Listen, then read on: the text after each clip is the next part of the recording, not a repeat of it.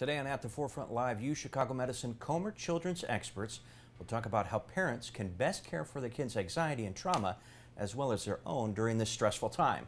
What are the primary causes of anxiety and trauma? How can families gain confidence or peace of mind? Dr. Seeba Anam, Dr. Sonya Dinizulu, and Dr. Bradley Stolbach will answer these and other questions from you during this live Q&A. That's coming up right now on At the Forefront Live.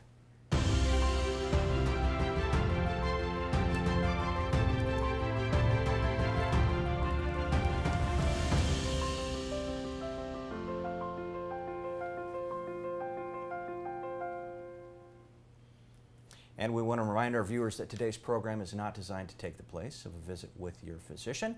Let's have each of you start by introducing yourselves and telling us a little bit about what you do here at UChicago Medicine. And Dr. Stolbach, you were kind enough to join us in the studio, so we will start with you.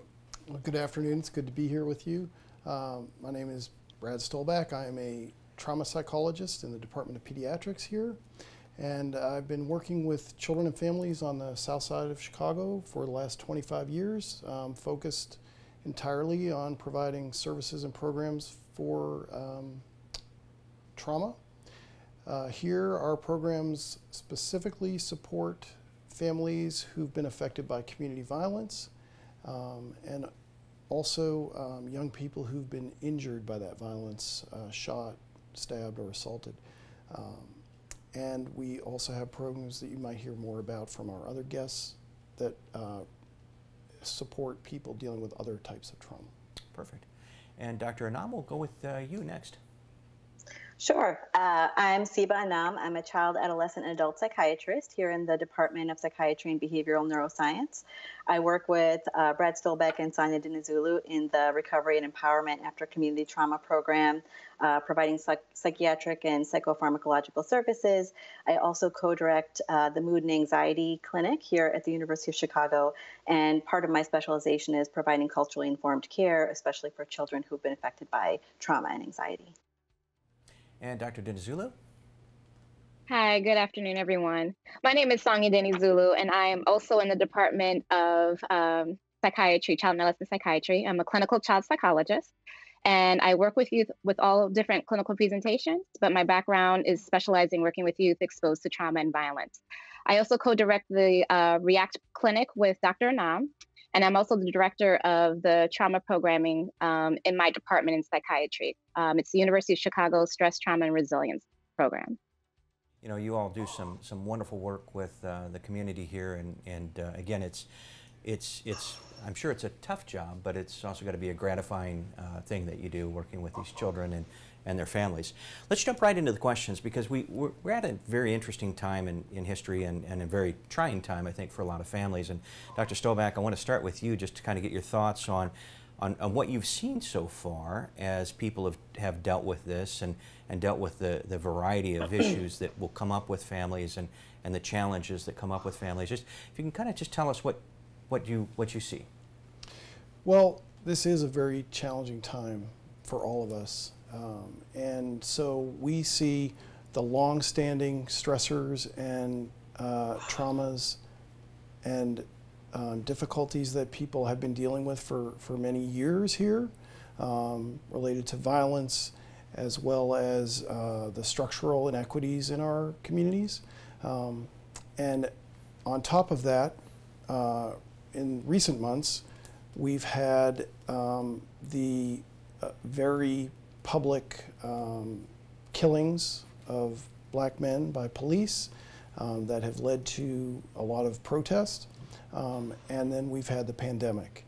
And so all of those things combined, I think a lot of us are feeling anxious, uncertain about the future, and don't necessarily always have the best ways to communicate about that, even with each other, but also with our children. You know, Dr. Anam, it's interesting because I think UChicago Medicine is somewhat unique just in the way that, you know, we're an academic medical center. Mm-hmm. We're in kind of the south side of Chicago in that general vicinity, and Hyde Park, obviously, and so we're kind of a unique place, and the work we do, or you do, specifically with the kids and the families here is unique. Dr. Stolbach brought up healthcare inequities and some of the work that's happening there. What do you see from your standpoint with the children and families you deal with, and what are some of the challenges that we face? There are a number of challenges. Just as Dr. Stolbach said, there's a long history of structural inequity that has proved a challenge for children and families to access health care, specifically related to mental health. They're among some of the specific challenges that affect communities and communities of color include stigma that can prevent people from wanting to seek help to offset some of the effects of the traumatic stressors and kind of anxieties that are affecting all of us. One of the main challenges we have is that children don't often show up for appointments to help to offset some of those mental health concerns. What's also interesting is that children may not express their anxiety or trauma in ways that are very easily distinguishable for adults. Sometimes they may not be able to voice their concerns with words. The expression can look very much like physical manifestations like stomach aches, headaches, freezing, crying. It may also show up in kind of behavioral ways. A lot of kids will suddenly seem more irritable. They may seem like they're having tantrums. And this is not necessarily identified as an expression of trauma or stress. And that may preclude their ability to go and seek treatment for the concerns that you're actually having. And Dr. Dinizulu, from your standpoint, we are in trying times, I guess you could say, or unprecedented times with the pandemic and some of the other incidents that have been mentioned. What are your thoughts and what's your take on the situation and what you've seen as a provider here? Yeah, so I echo everything that Dr. Anam and Dr. Stolbach had already mentioned. We're facing two pandemics. We're facing a pandemic that is involving social unrest, particularly as it relates to racial trauma, and we're dealing with COVID-19. And certain populations, particularly African-American and Latinx population, are really exposed the most because we know there are higher rates in those populations as it relates to deaths associated with COVID-19. So as of late, within the past several months, we have received a lot of calls related to racial trauma. We have received a lot of calls related to those who have lost loved ones to COVID-19. Or kids and families being really anxious about their loved ones going to work, so such as those who are essential workers, whether they're in healthcare or in other areas. So I think it's really important that when we think about what's happening, that we have to remember that trauma and anxiety. Let me start with trauma. Trauma is more than just COVID-19 right now. We have to look at trauma as being experienced by those who are most vulnerable. So again, it's the COVID-19, losing a loved one to that, plus the racial trauma that's going on. Those combined is an accumulative stress, what we would say is accumulative stressors, and that in itself will have a different outcome from those who are just experiencing COVID-19 stressors. The anxiety too, I want to highlight that, anxiety is healthy to have anxiety. And so it's okay for us to have this feeling of worry or nervousness or unease because we are in uncharted territories. We have to expect the unexpected. But part of the thing about anxiety is you have to expect the unexpected during turbulent times like this. We'll talk more about it, I'm sure, about different ideas of how to cope with it. But I want to highlight very much so the idea of us experiencing two pandemics and that everyone needs to be mindful of that and be responsive. I think that's certainly well put, and the fact that you have those things combined just makes it tough. I mean, it's tough being Absolutely. a kid. It's tough being a parent, and Yes. when you deal with all of this together, it's just a real challenge for people. And I guess first thing I want to do, because I would be remiss, I want to remind our viewers that we will take questions, and we've got about a half hour in the program. So type them in the comment section. We'll get to as many as possible over the course of the program. But let's kind of start at the beginning. And Dr. Stolbach, I'll ask you this first question. Can you tell us the definition of anxiety and trauma and what we're dealing with here? So anxiety can be part of trauma and the response to trauma, but there is an important difference, right? So trauma is really overwhelming threat that one experiences that can't be integrated into the brain, into the memory, into the self in the way that normal experience is integrated. After that happens, it gets split off, it gets pushed away. And then we function as though we're either still in that traumatic situation, we're under constant threat, or we function as though it never happened. And so people will go back and forth between those two ways of functioning. One of the manifestations of that can be anxiety or worry or fear about the trauma recurring or about other things happening. And it is different from anxiety that many people experience who have not experienced a specific traumatic event. Mm-hmm. And that anxiety can be related to the general demands of life. It can be related to relationships. It can be related to the other stressors that we're experiencing, and particularly those stressors that come with the inequities that we've been talking about. And as Dr. Dinizulu said, that kind of anxiety is a normal part of life, right? And in both, when it becomes a problem is when the anxiety or the traumatic reactions that we're talking about control us, rather than us feeling like we're in charge of them. And how do you know when you get to that stage? Because I think, you know, it's, and Dr. Dinizulu, you mentioned this earlier, that, you know, some anxiety in life is natural and mm-hmm. can in fact even be healthy, but how do you know when you get to that level when it's not? And I don't know who wants to take that question. Yeah, I can answer that question. So, like we said, anxiety is a natural emotion. We have it. You know, some examples of healthy anxiety is like performing for a group of people, public speaking, you know, worrying about, you know, taking a test. Like those are, you know, normal ways of experiencing anxiety. When it becomes a problem is when it really does interfere with daily functioning. So it becomes really excessive, very consuming. And what it looks like for children is that, you know, some types of anxiety for children specifically could be related to around social interactions with peers or other people. They may not want to interact with anyone because they're just too anxious. And you know, and for children, socialization is extremely important, right? It's a key part of development as well. Some other aspects could be separation anxiety, like they don't want to leave their primary attachment figure or caregivers. And so it may be really hard to separate. Sometimes kids can be really worried about everything. When we say generalized anxiety, they may be worried about their parents' safety, their own safety. They may be worried about, you know, performance at school. So they're generally worried about a lot of different things. And so when it becomes a problem, again, is when it interferes with their daily functioning, such as they may have difficulty sleeping or eating, socializing with other people. They're constantly worrying about the thoughts that makes them really anxious. Instead of being able to be flexible and being able to shift their attention or shift their emotions and be able to adapt to a stressful situation. So when that happens, that's when it's really important, you know, to talk to the primary care provider or to seek, you know, services in psychiatry or other professionals to help with getting a better understanding of your child's anxiety. Dr. Anam, this next question I want to go ahead and throw to you because it's from a viewer, and there are a couple of things I want to talk about here. So let me ask the question first, and then we'll unpack just a little bit more after that.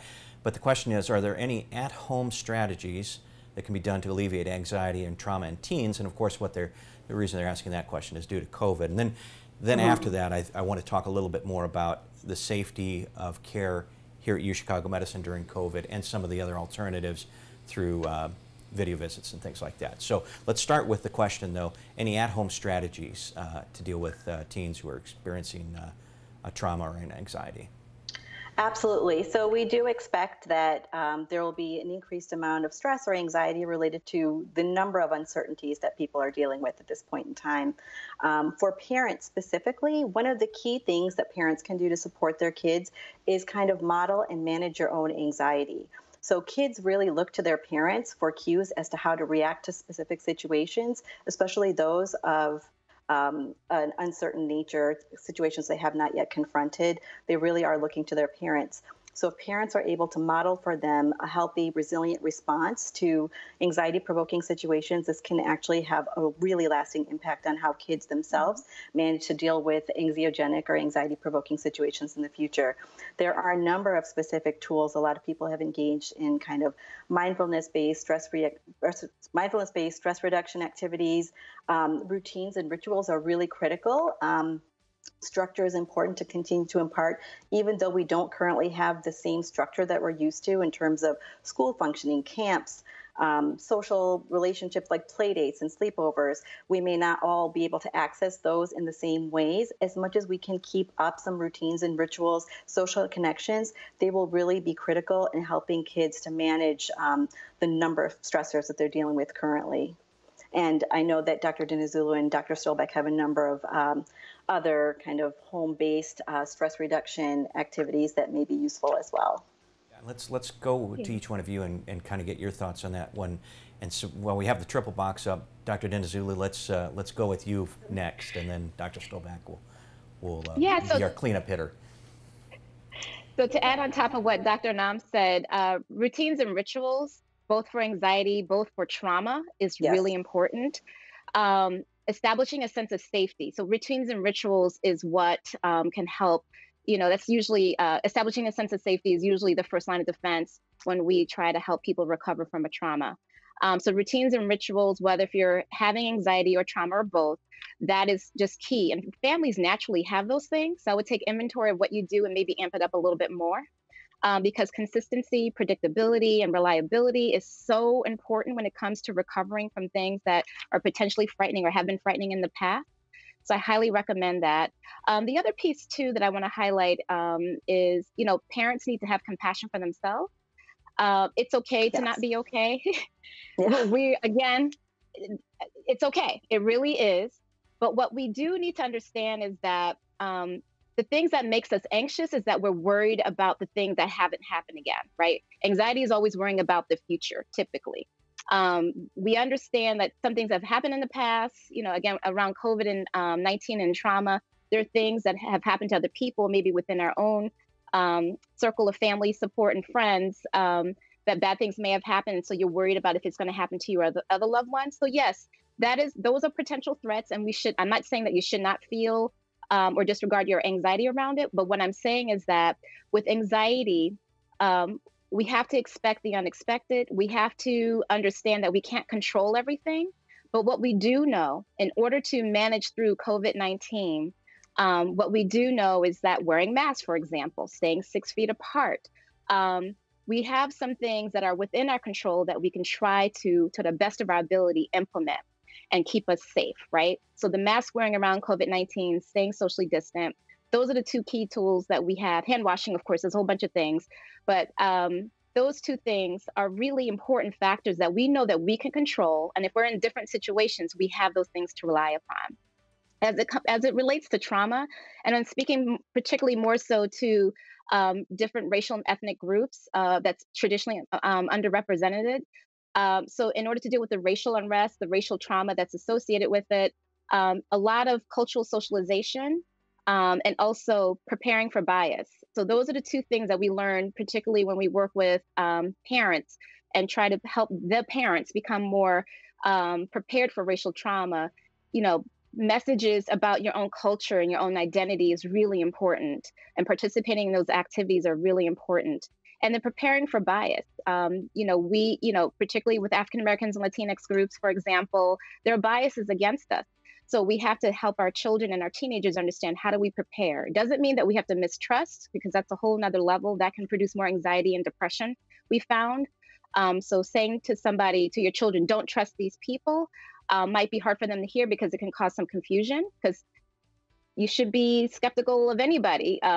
If there's some people that you don't trust, they can be from any background. But preparing for bias, meaning like, okay, because I'm of this demographic and background, I need to be a little bit more careful of how people may perceive me in the dominant group. And so preparing your kids with those tools of how to deal with bias is actually really supportive in times like this as well. And Dr. Stolbach. So I think what Dr. Dinizulu is saying is so important, and it really highlights the importance of communication and communicating with our children, and to do it in a way that does not make them feel like they're crazy or that there's something wrong with them for feeling what they're feeling. So one of the ways that we do that is to actually acknowledge our own feelings, right? That we're feeling uncertain, we're feeling anxious, and we will get through it together. We will support each other through it together. One of the key tools that we use in our adult brains, right, to manage and regulate our emotions and our responses to things is by using language, to talk about it, to put words into it, to make sense of it. Our children are not equipped to do that in the same way. And so one of the things that's so important is that we help them by doing it for them and with them. Excellent. So we do have several questions from viewers, so I want to get to as many of these as we can as we jump into the latter portion of the program. How can a parent help a child coping with PTSD? What is a healthy way to help them process it so it doesn't hurt their development into adulthood? And I don't know who would want to take that one, but it's a good question. Well, I'll start because it really picks up on what I was just talking about. That the first thing that we do with someone after a trauma has occurred is to talk to them about the fact that they may be having these reactions in their bodies like they're back there at the time when it happened. That may be that they feel all of a sudden extremely frightened or like they need to get away. It might be all of a sudden they feel like they need to fight or they feel very angry. It might be more of a flashback that they're actually really back there at the time when it happened. And when those things happen, we feel like we're going crazy. And so to let people know that if that does happen, you're not crazy. It's completely normal. And what helps is to remember where we are and when we are, and to remember that right now, even though there may be threats in the environment, right now, we're safe. And so to remember, it's Tuesday at 4 o'clock. It's not last Wednesday, right? And I'm here in my house. I'm not out on the block. So that's one of the key things.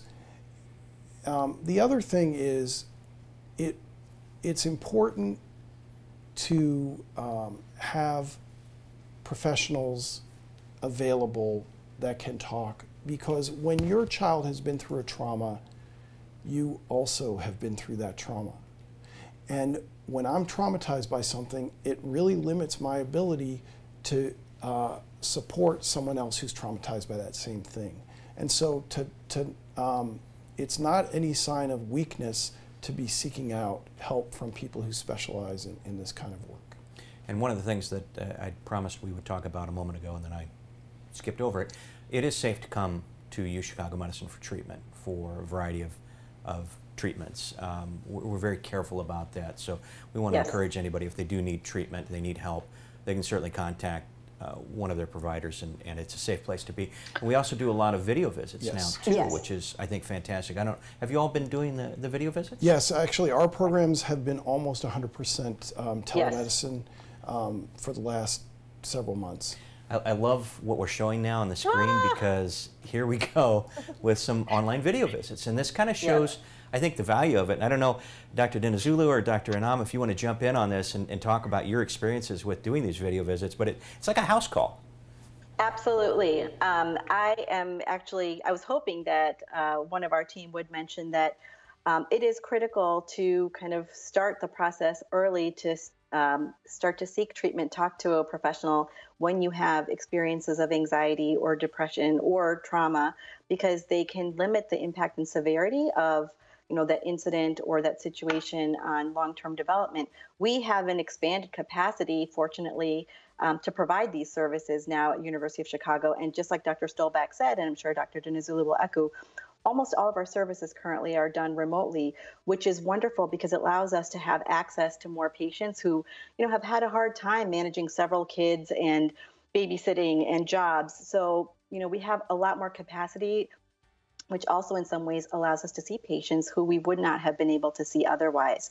So it's really a good time, I think, to start to link in because we have more capacity in terms of workforce and also more capacity in terms of platforms in which we can see patients. Dr. Dinizulu, one of the things that another provider had told me before, it is like a house call, and you're right there in the patient's home, so you can see the interaction and that sort of thing. So that's got to be kind of helpful, I would imagine. Yeah, it's very helpful. We get to see a different perspective of our patients, and they get to see us too, actually. So it goes both ways. But it allows for more. I think it's even stronger rapport building because now we're introducing a different part of our lives. So it's been really cool to see some of the kids that I see and their families, and to me, it feels like we have even a better connection sometimes. So yeah, it's a nice feature, and it's not going away. It's here to stay. No, I agree. I think it's wonderful, and I'm so glad that we're doing this as an institution and embracing it because I think it's really great. Is anxiety in children more common at a certain age? Another viewer question there. I would not say that it's more common at a certain age, but that the way that it manifests is different at different ages. Separation anxiety is really normal at an early age,